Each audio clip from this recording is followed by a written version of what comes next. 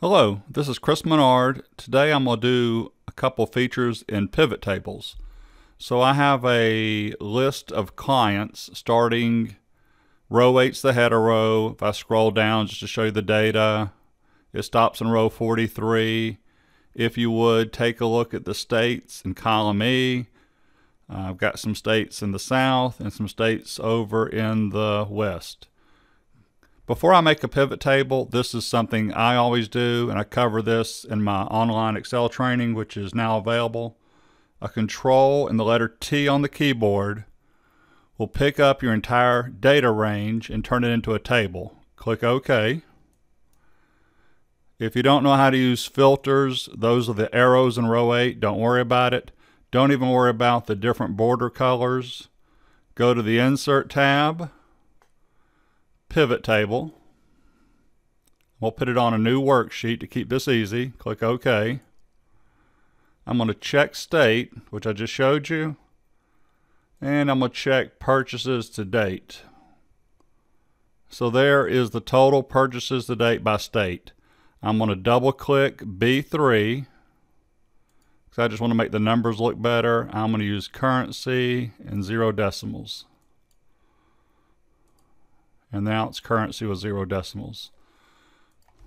And I'm going to change that to sum purchases to date. So here I go. Here's what grouping is, manual grouping in PowerPoint. I'm going to select California. I'm going to hold down the control key on the keyboard. Montana, Washington. Pivot Table Tools Analyze. If you have, I believe, Excel 2010, instead of Analyze and Design, you may have a third tab up here, but I promise you, you can still do the grouping. Group Selection, and it called it Group 1. I'm going to click on Group 1 and type in West. That's the West region. Now I'm going to select Georgia, Control, North Carolina. Oops, do it again. Georgia, North Carolina, South Carolina, Texas. Let go of control.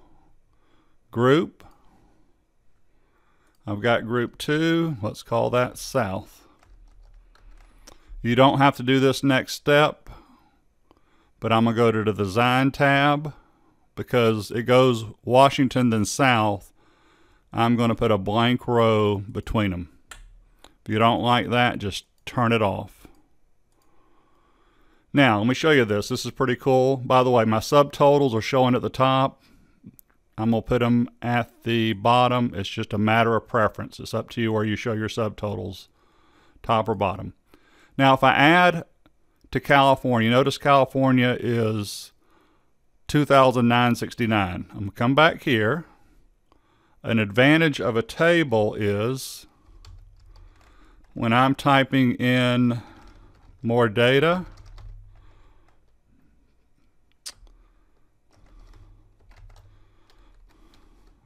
we don't care about cities, so I'm going to just... California is 2,969.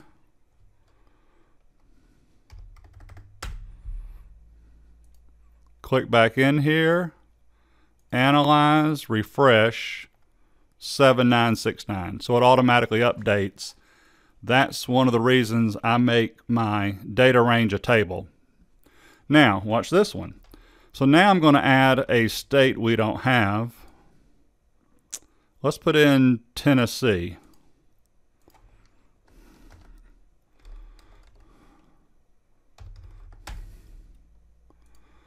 Come back here, same steps, analyze, refresh.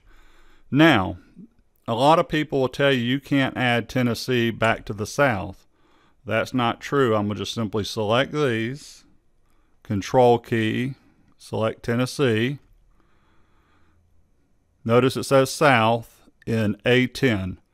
Group selection. Because I did it again, you just simply have to rename it. That is all. No big deal, but it did add it to the South. Also, when you do this manual grouping, it puts it over here as one of your fields. It's right here, State 2. So if you want to turn it off, just lose it, and you're back here. pull it back, and it's back. Now, the last thing I want to cover with you is other reasons to use this grouping. I did it for states. Take a look now at column F. I could make, if I had a pivot table, Facebook, Google Ads, and LinkedIn. I might call those the group social media.